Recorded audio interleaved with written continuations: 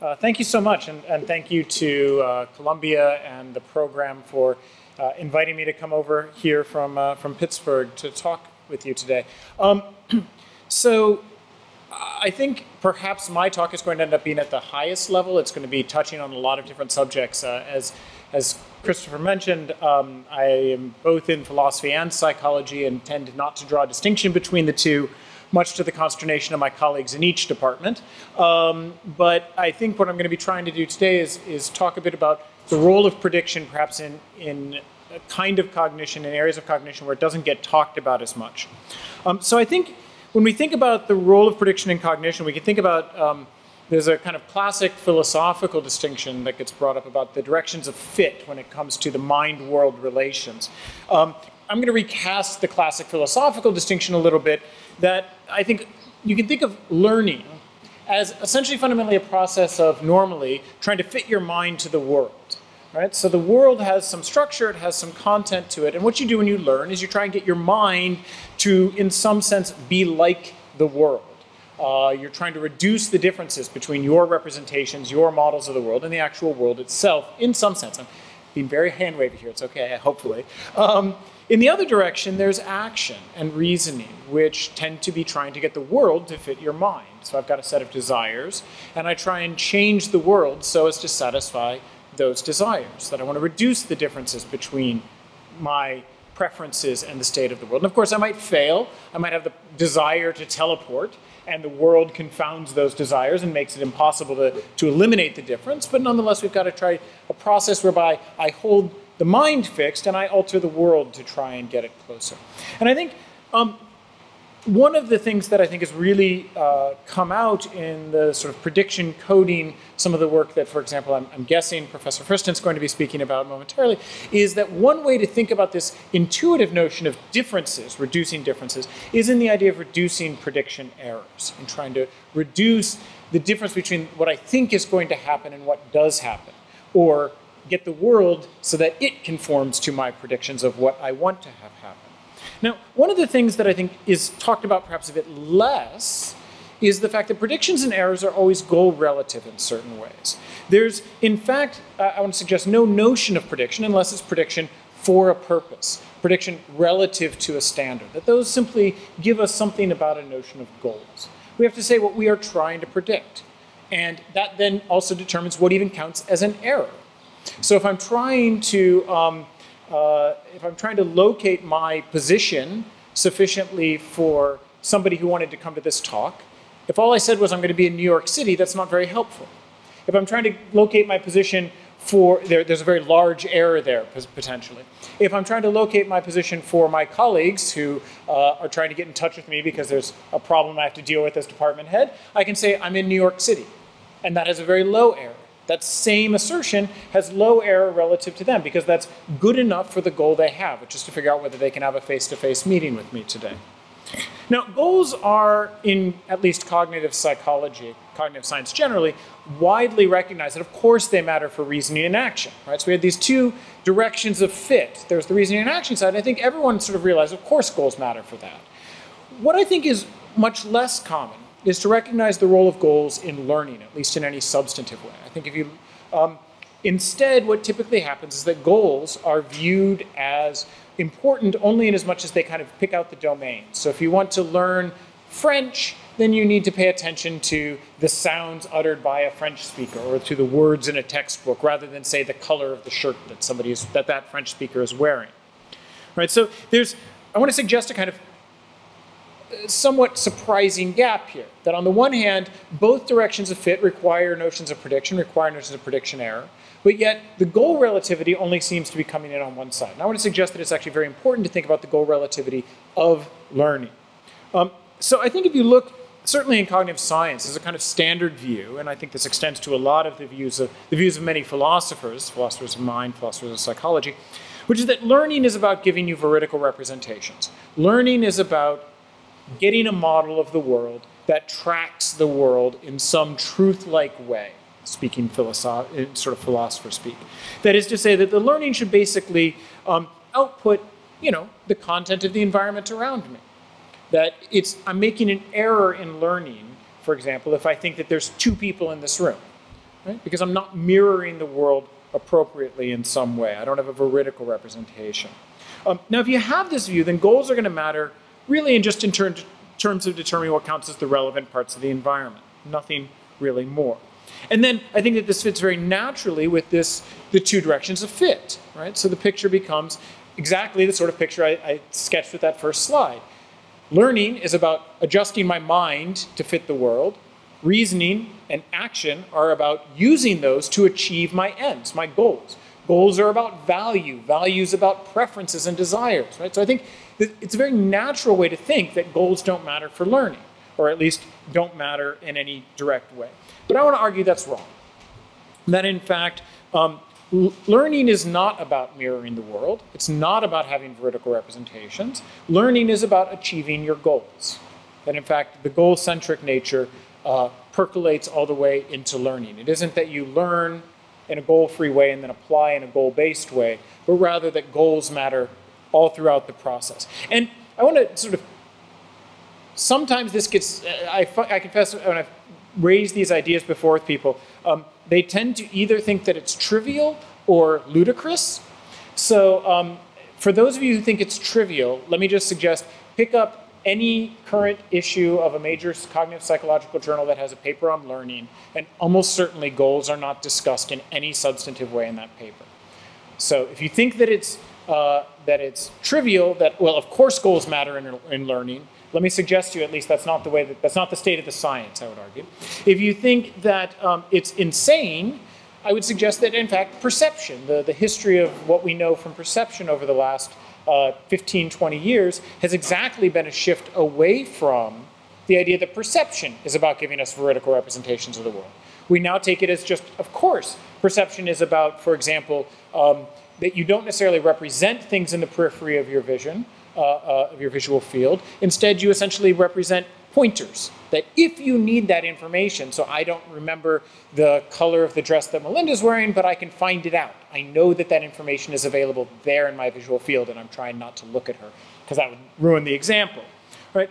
And what's interesting is that you then get a very natural idea, which is that perhaps sometimes it's rational, normatively defensible to learn things that are false, right? That if learning is about achieving your goals, well, if achieving your goals is best achieved by learning something false, then that's what you ought to do. And so I'm going to hopefully have time to come back and briefly touch on that in a few minutes.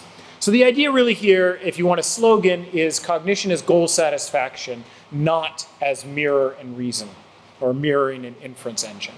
That cognition is through and through, I want to suggest, about achieving goals, where goals then, of course, feed directly into the ideas of prediction errors. So as part of this work, I've been working with some students on this, and one of the things we developed is a pretty precise normative computational model of the role of goals on learning that lets us talk about what's rational to do given a set of goals in an environment, what ought you learn. I thought about putting up a lot of math and realized that it's, a Monday afternoon, everyone's eyes would glaze over, and so I'm not going to do that to you. I'll just assert, but I'm happy to talk about it if people want, that what we get out of the model is basically a picture in which learning becomes about figuring out what differences make a difference. And so you naturally end up not having any sort of normative reason to learn the truth. You just have a normative reason to get some representation that enables you to do the right thing.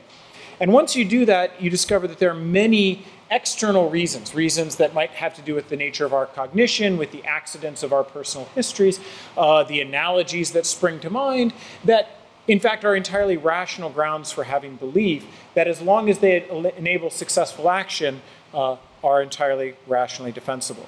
So let me give a kind of example of, so that's the normative model. We've also looked at it descriptively. So let me give you a kind of example, try and get some audience participation. So here's a kind of example experiment that we've been running. So the idea is you're going to get presented with 4 buttons. You press the buttons, they give numbers. Okay? We put various cover stories on. These are the levels of some chemical in cells that you're measuring, the standard ideas of just give a fake, relatively blank cover story. And what we're going to do is everybody in the experiment is actually going to see exactly the same information. We don't vary the information at all between people. What we vary is what they believe or understand to be the nature of goal relevance, what things might or might not be goal relevant. So for example, we might vary one sentence in the cover story, which is what you think you're going to be tested on at the end. Are you going to be tested on which button produces the largest number on average, the smallest number on average? Are you going to be tested on can you report all of the average numbers? And then what we do is we look for failures to learn. Because if your learning should be guided by your goals, then we should find that you fail to learn certain kinds of things that you could otherwise have learned. So let me, here's the audience participation part. So the right-hand side, audience right, you're going to have the goal of figuring out which button on average leads to the largest value. Audience left, you get the smallest. Okay? So it'll be very quick, I promise. So, sorry, S is for subjects. The subjects in the experiment. I apologize. Okay, ready?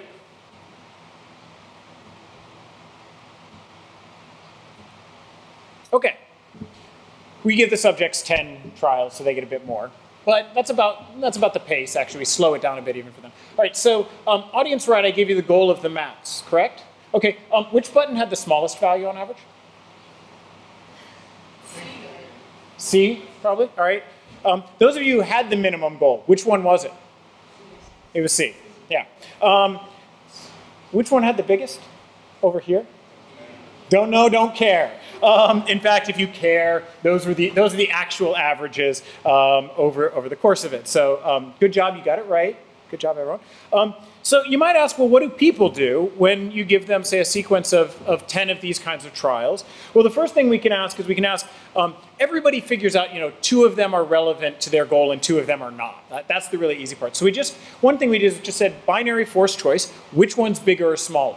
Can people figure it out? But then we surprise them and ask them the binary forced choice for the non-goal relevant buttons. So unsurprisingly, for people who had to figure out what the true averages were, I'm just going to show the bars, they're less interesting. Go figure, everybody figures it out. It's actually not a very hard task. The interesting one is what they do with the goal irrelevant. And they're not statistically distinguishable from chance. Which is to say that although they see 10 trials, they don't figure out, they don't learn which of them is either bigger or smaller. They don't get the rank order, essentially. And then we ask them to actually estimate the button values, and we get exactly the pattern you would expect. For the goal-relevant ones, the tall bars for max and the short bars for min, you get a significant difference between the judgments. For the goal-irrelevant, that is the low bars for max and the tall bars for min, no statistically significant difference between them. People just don't learn about the ones that they perceive to be goal irrelevant. I'll just mention the average is in there as a control condition. Those people learn everything. So this is a learnable task. It's not like people can't do it, they just don't. So we've done a whole bunch of experiments. I'm not going to bore you with more of them, and I only get 20 minutes, so I better not. But one of the things that we did, so for example, I'll just summarize some of the results. So one of the things we did is, in fact, instead of doing the 4 simultaneously, we presented them sequentially. So you see all 10 for one button, then all 10 for another button. And you might think in this condition, there's nothing else for these people to look at. I mean, they can stare around in the screen, stare around the room, but that's the only thing on the screen. Of course they're going to learn. No difference from these results. If you're in the max condition, those low number bars, those low number buttons, even though you have to sit there and see 10 of them with nothing else on the screen, you do not distinguish between them statistically.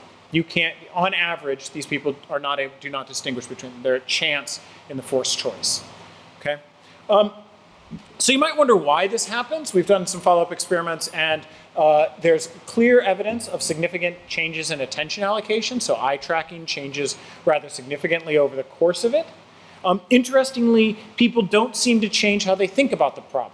What they change, you might think of it, at least our best model, is that what's happening is that the dynamic adjustment of your learning in response to goals is being driven by what you let into the system, not what the system does once it gets in. So I'd be curious how this might fit with some of the things that you may be talking about, Carl. And of course, I want to be clear, people use all kinds of evidence for this. So you actually don't have to tell people a goal. If they know that they're in an experiment, they assume that their goal is to be able to do whatever the training task is. So you give them a training task, and they assume that that's what they're going to be doing for the test task, even if it's not. Now, I earlier claimed not only, now these cases are a little bit easy, right? People are just ignoring certain information. I earlier claimed that people correctly learn falsehoods. Let me just give two quick examples of that. One is that, in fact, you find what we've referred to as action-enhancing distortions. So suppose you have to make a forced choice between using one of two chemicals in your garden. You think they're both fertilizers. That, in fact, it's rational for you to believe, for you to learn, in some sense, that the weak fertilizer, the one that's not as good, is actually a poison. That would be a rational thing for you to do, even though it's clearly false. Why rational? Because it increases the probability, given that we know that choice is a probabilistic endeavor in humans, right? So if you have two options that vary on, in terms of how effective they are, people probabilistically choose the stronger one. They don't always choose the stronger one. So what this suggests is that, in fact, it's advantageous to skew what you believe about the weaker one, in fact, even to the negative side. And we have, there's a citation there, but we've done several experiments where you exactly find this, that if you just tell people to learn causal strength, they do it fine. If you tell them they're going to make a choice, you get systematic distortions of what they learn. And I would suggest this is actually directly analogous to what you see in categorical perception. Think of the classic LR distinction, where you get a distortion of the perception of the sound wave if you are somebody who was raised in a language that has L and R as distinct phonemes as opposed to others. Or the Arabic, for those of you who might struggle with these, there's the Arabic, the two Gs, the G and G, which an Arabic speaker, if I did those right, would say, oh, of course those are different. Most, for example, native English speakers don't hear them as dramatically different. We lack that effect. Another example that you see in terms of correct learning of falsehoods has to do with the ways in which we map new knowledge onto old, in which we try to get our knowledge to conform to our prior beliefs. So, for example, heart size and heart failure, most people, if you ask them, so there's two hypotheses that you might have. One is that a heart growing larger causes it to be weaker. Another is a heart growing weaker causes it to be larger. Okay, so I'll let you in your own mind imagine which one you think is more plausible. In fact, the true answer is that the heart getting weaker causes it to get bigger, which is backwards from what most people think. And in fact, there were medical textbooks in the 1980s that gave the wrong causal direction, even though it was well known. And a natural explanation for it is, well, the heart getting bigger, becoming weaker, fits with our prior knowledge, the heart as a muscle. As muscles get bigger and flabbier, they get weaker.